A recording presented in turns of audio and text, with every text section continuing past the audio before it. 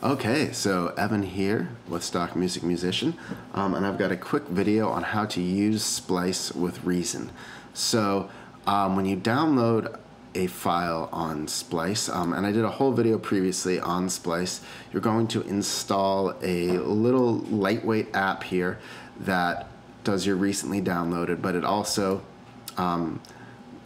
automatically categorizes things by your own library, so you can search or you can look for the guitar samples, the effects samples.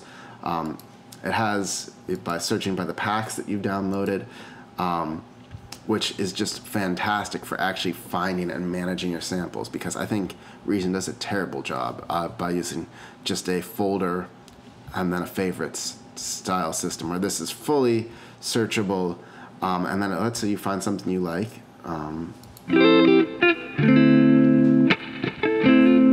You can just directly drag it onto the sequencer. I'm sure this is not going to work with the song I've got up right now, but we'll just solo it.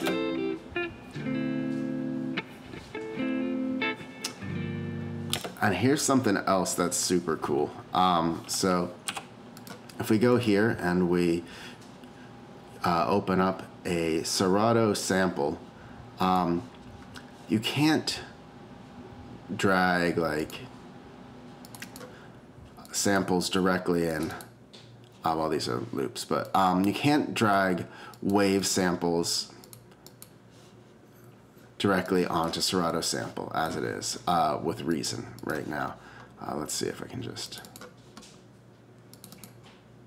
find a wave. Come on.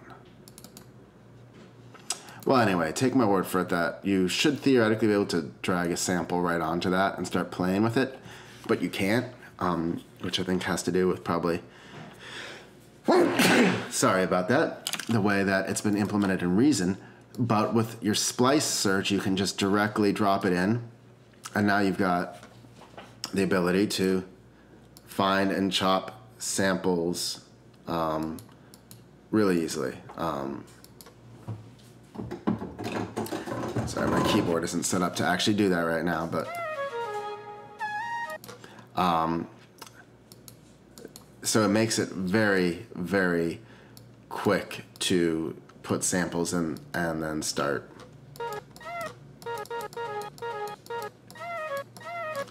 working with them. So I totally am a huge fan of this, and I would recommend you check it out. There's an affiliate link down below. If you click on it,